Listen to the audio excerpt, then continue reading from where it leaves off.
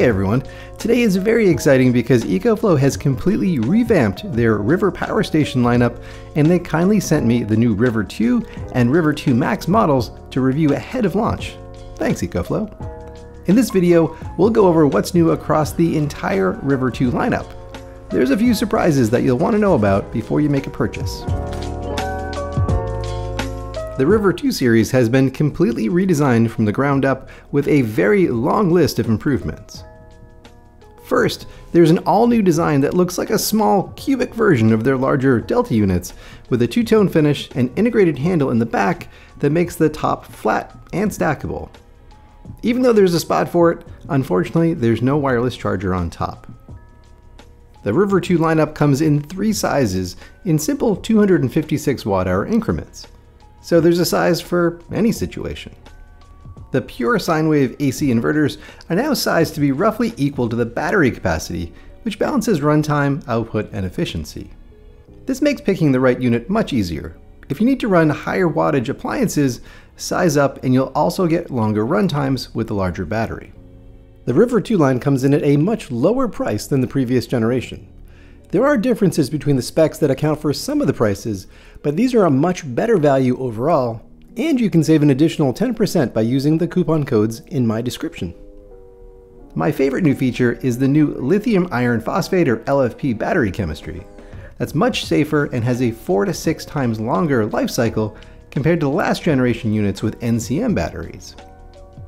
The 3000 cycle rating means you can charge and discharge this every day from 0 to 100% for 8.2 years before your battery loses 20% of its capacity.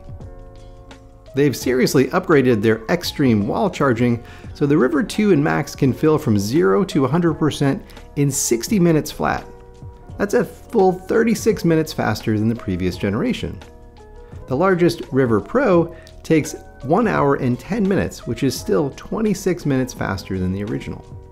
Solar input has been improved to support a wider range of panels. The River 2 Max and Pro can now handle voltage up to 50 volts for a total of 220 watts. The smallest River gets a bit of a downgrade from 200 watts to 110 watts, but can accept 30 volts now, which will make it compatible with a wider range of panels. Bidirectional USB-C ports mean you can use the same USB port to charge the River's battery up to 100 watts in addition to using it to charge your phone or computer. There's also a new emergency power supply or EPS feature that lets you plug in appliances like an internet router, and when the grid goes down, it will switch over from wall power to battery within 30 milliseconds. Now that's slower than a true UPS, but it's still handy to have. In addition to Wi-Fi connectivity, they've added Bluetooth to connect to Ecoflow's excellent smartphone app that has been redesigned for the launch. Lastly, Ecoflow increased the warranty on all River 2 models to an industry-leading 5 years. This more than doubles the 2-year warranty that the previous River models had, and is backed by Ecoflow's excellent support network. Now, one major downside is the River 2 lineup isn't expandable anymore. Now, I have mixed feelings on this. I honestly didn't end up using the expansion battery much in my River Pro because they didn't stack and the unruly cable meant it wasn't very portable. I think they could have come up with a stacking expansion system that was more elegant, but maybe the market just wasn't there. In any case, the price and weight differences are small enough between the new Rivers that if you need more capacity, just size up to the larger unit and you'll get more powerful AC output and solar charging to boot. And be sure to use my coupon code in the description to save 10% off all River 2 models. Overall, this is a much needed redesign that clarifies and modernizes the River product lineup. Let's do a deep dive on the smallest unit first, the River 2. It is a 256 watt-hour LFP battery and 300 watt pure sine wave inverter. It's extremely portable because it only weighs 7.72 pounds, which is 30% smaller than the previous River. It retails for $239, which is $110 less than the original River. But it does have a slightly smaller battery and much smaller inverter. But still, that's a major price cut. This is best suited for charging phones, tablets, laptops, and other smart devices like a drone that charges through USB. It's also great for running small DC-powered compressor fridges. The smaller inverter and battery make it a good fit for running fans and maybe a CPAP machine, small TVs, and other low-draw appliances. In the box, you get an AC power cable, a car charging cable, and manual. There isn't a solar charging cable because Ecoflow now packages that with their own solar panels, so if you're using third-party panels, you'll need to pick up an MC4 to XT60 adapter like this. The display and output ports are nicely organized on the front panel. AC and DC inputs are on the back, right below the integrated handle. I much prefer this handle design to the bulky top handle of the older River and River Pro. It's very comfortable to carry and easy to slip into a bag if you're working from a cafe or on the road. There's a single fan on the back that pulls air through small gaps around the front panel. This is an unusual setup, but it actually did a great job keeping things cool and was very quiet in my testing. I like the more matte finish on this compared to the River Mini I reviewed earlier because the shiny black finish was a serious fingerprint magnet. This design feels rugged and straightforward, which I really like, even if it's a bit plain. The front panel has a bright, clear display Ecoflow is known for that shows the state of charge, input and output watts, and the time calculation to empty or full. It's smaller and monochromatic compared to the previous generation, but it's brighter. On the left is a 100-watt cigarette-style port with a regulated DC output at 12.6 volts. There isn't a protective cover over the port, so you need to be mindful of dirt and water. In my tests, I was able to confirm that the voltage was a steady 12.6 volts, regardless of the battery's state of charge, and I could pull a full 100 watts or 8 amps of power. To measure the amount of power I could pull from DC, I connected a steady 50-watt load for 5 hours in a 0.2C test.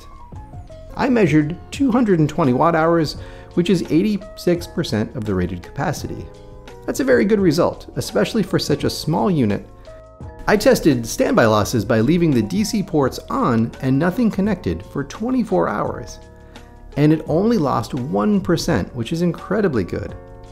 This is a very good unit for powering low-draw appliances like a fan or light. Below the display are 3 USB ports. There's a pair of 12-watt USB-A ports and one 60-watt USB-C port that supports bi-directional charging. In my test, I was able to pull power from all 3 USB ports at once to charge my MacBook Pro, iPad Pro, and Anker power bank. No problem. I also brought the River 2 camping and it did a great job keeping all my devices charged up.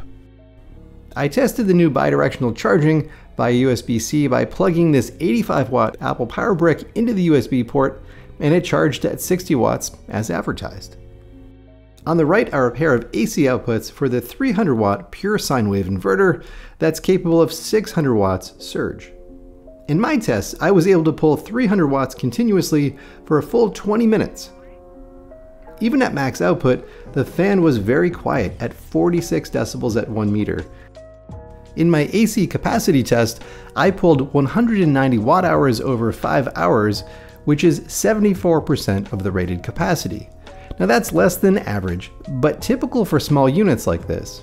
The River Mini and Bluetti EB3A had very similar efficiency ratings. I also tested AC standby losses by leaving the inverter on but having nothing connected. After 12 hours, the battery had gone from 100% to 68%, which is about 2.7% an hour. In the same test, the Bluetti EB3A drained to 56%. So the River 2 has much better AC standby losses, probably because of the smaller inverter. These losses are why the capacity tests tend to be lower on smaller units. Around back is the AC wall input and solar or car DC input port. These aren't hidden behind a protective door like all other Ecoflow units, and actually I like how easy it is to plug right in. The handle sort of protects the charging cables too, which is a nice feature. AC charging worked great. Just plug the power cable into the wall and it will charge at a speedy 360 watts with no loud power brick. I confirmed that this could fill the battery from 0 to 100% in 59 minutes and 40 seconds, so it exceeded the advertised speed by a whole 20 seconds. You can adjust the charging speed in the app in increments of 50 watts, up to 360 watts, which is a really nice feature. At 50 watts, it is completely silent.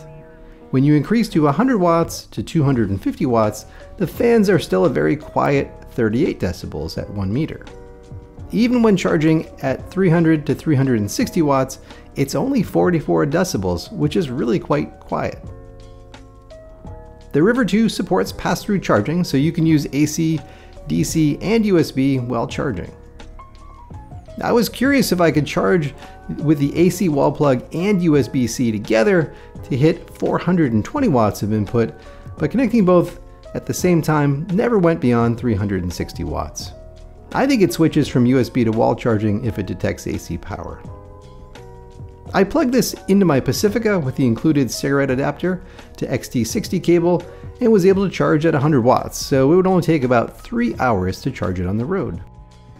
For solar charging, Ecoflow sent along their newer 220 watt bifacial solar panels to test. Now these are really cool because they have solar panels on the front and back to pull more power in less space, and use a thin layer of tempered glass for better heat management and longer lifespan than a typical folding panel. Best of all, it's IP68 waterproof, so you can leave this outside in foul weather.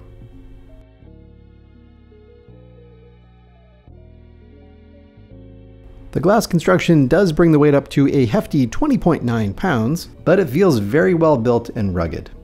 I tested this via the MC4 to XT60 cable that was included with the panel. The solar input on the River 2 is limited to 110 watts, and this panel had no problem maxing it out, and easily charged it within 3 hours. To push the panel, I connected the River 2 Max since it has a higher 220 watt limit, and I was able to get 202 watts, which is an impressive 92% of its rating. This would be even higher with a more reflective surface than grass.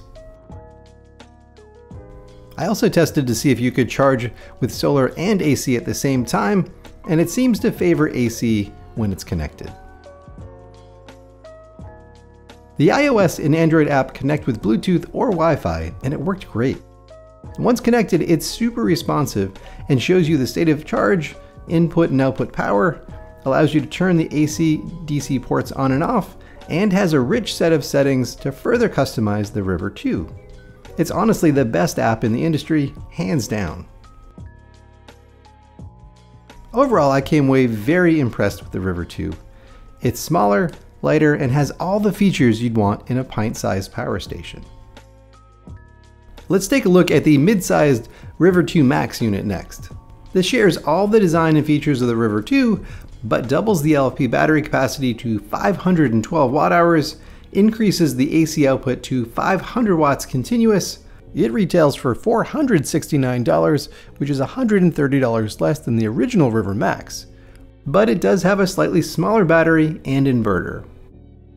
In the box, they include the AC power cable for charging, a car charging cable, a 5521 cable, manual, and the warranty card. The front panel is a different layout to fit more ports. In the upper left are the USB outputs.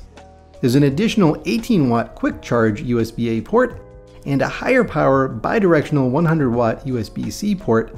On the upper right is the regulated DC output that's similar to the River 2 but adds a pair of 5521 ports that put out 3 amps or 36 watts. At the bottom is the AC output section for the 500 watt pure sine wave inverter, which is capable of 1000 watts of surge power. This larger unit has 4 outlets, so you can power more things at once. The AC wall charger is a blistering 660 watts, and this charged in about an hour and 8 minutes. Car charging worked fine at 100 watts, which means a 5 to 6 hour recharge time. Solar input is rated at 220 watts, or 11 to 50 volts at 13 amps, which is a good range for a unit this size. Unfortunately, my River 2 Max was a pre-production unit, so I wasn't able to fully test the AC and DC output capacity. Look for a follow-up review where I do that in depth along with the Pro.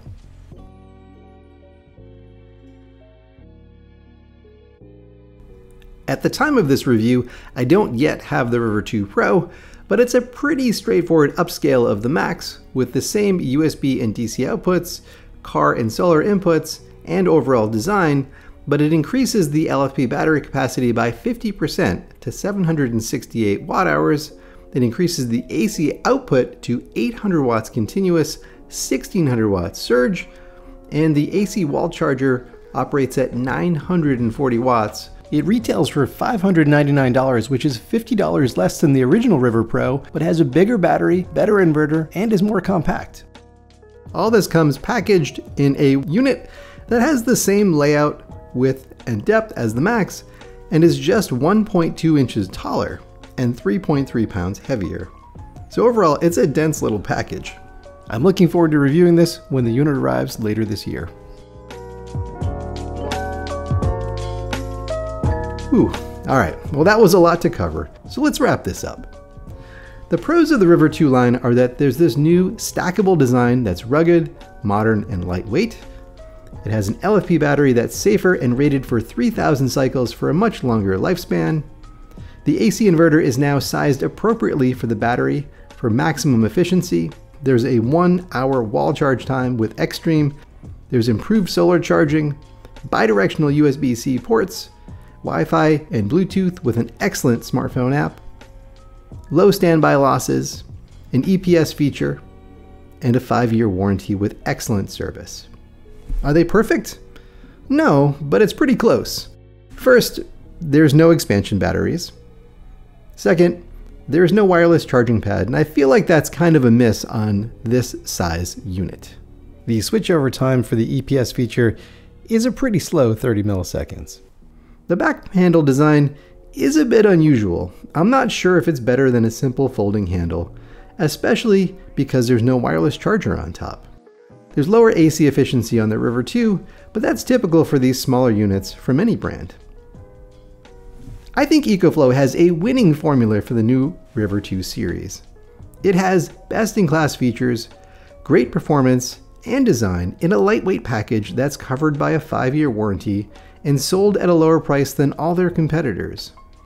I really like that Ecoflow has streamlined the River and Delta series to be a baseline, and then a Max and a Pro, to make it easier to choose the right model for your needs. All right, that's all I have to say about the River 2 series right now, but definitely stay tuned for a follow-up video on the Max and Pro once I get a chance to give them a full test. Let me know what you think about these in the comments below. If you liked all the information I packed in, please give this a like and consider subscribing. And if you're thinking of picking up a River 2, be sure to grab the 10% discount code in the description of this video. Thanks for watching, everyone. Till next time.